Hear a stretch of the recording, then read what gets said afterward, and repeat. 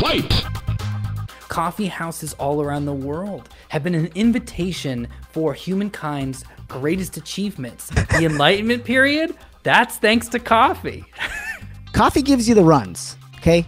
Both in your pants and in your heart, all right? Chai is the drink of choice for wise old sages. Coffee is like for vigilante cops and Dilbert. And even worse, the creator of Dilbert. You can just grab a cup of joe versus chai, which at times feels a little limiting, and I don't know, maybe it's because it's steeped, quite literally, in a history of imperialism. When I think of coffee, I feel liberated. How about you, Sandeep?